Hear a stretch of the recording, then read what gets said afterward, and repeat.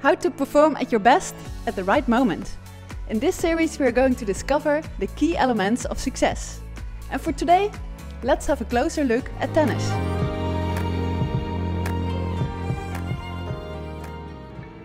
It reminds me of the interview I had with our Dutch tennis player Kiki Bertens. Let's see what she says about the key factors of success. I never really set goals. For me, I always try to see the things as challenges, because goals you can also not make.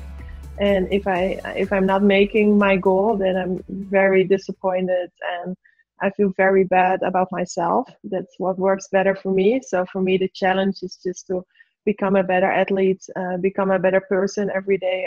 I'm training. Like at the moment that I didn't enjoy it so much anymore. I was more listening to the persons around me, like what I had to do. I was not really doing it for myself anymore. And then I decided, okay, from now on, I'm only gonna do things that I think are important for me. And of course, you have to listen to your team, but it's also coming more from me now. And I know what is important for me, and yeah, that's where I'm working towards. So Kiki is approaching a goal more as a challenge. So in other words, she is more focusing on the process than on the result. And another aspect she highlighted was do the things that are important to you. See you at the next show!